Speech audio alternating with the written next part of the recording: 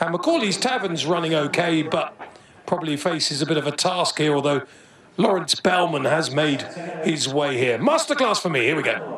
Racing away from the top of the home straight over the 5 furlongs. So the Bet UK, home of the ACCA Handicap Stakes, and it's the 4-time previous course winner, Jean's Mate, that's blasted away from stall number 5 to establish the early couple of lengths lead. For the grey and yellow silks are Road de Vega, the blue and orange for Beneficiary. Just behind those, the light green and white is Abolish. Then the gold with the black cap, that's Memo. Black and orange more near side, Macaulay's Tavern. The grey at the back, Masterclass. Also, he's wearing the blinkers for the first time this evening. So 3 halfway to go, and it's Jean's Mate trying to make every step of the running. Beneficiary, the nearest danger in second. Road de Vega's ridden along, so to Abolish. Masterclass is trying to ghost up into it as they head the way down towards the final furlong. Jean's Mate still making the best of her way home. Near side, Beneficiary looking to challenge. Between horses, here comes the grey Masterclass. Abolish over on the far side. Jean's Mate trying to tough it out. Masterclass is edging closer as the line looms. It's Jean's Mate. It's Jean's Mate out in front to win for a 5th time here at Southwell, beating Masterclass. Then Beneficiary and Abolish.